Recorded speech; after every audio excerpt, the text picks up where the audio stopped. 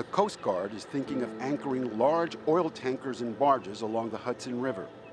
Each vessel can carry up to 30,000 gallons of crude oil, toxic and highly flammable.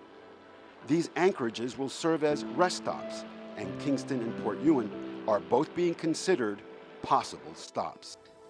Hi, I'm Elizabeth Spinzi. I'm the supervisor of the town of Rhinebeck. I want to make everybody aware of a proposal that's in front of the United States Coast Guard.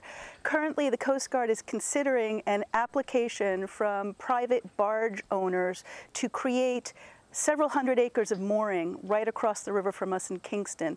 279 acres would be right over there in Kingston, and another 50 acres would be right over there in Esopus.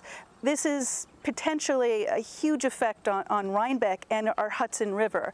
These boats carry a highly volatile form of heating oil called Bakken crude. It's highly flammable, it's very toxic, and the barges would be there for indefinite periods waiting to get up the river to drop the crude off for refinery.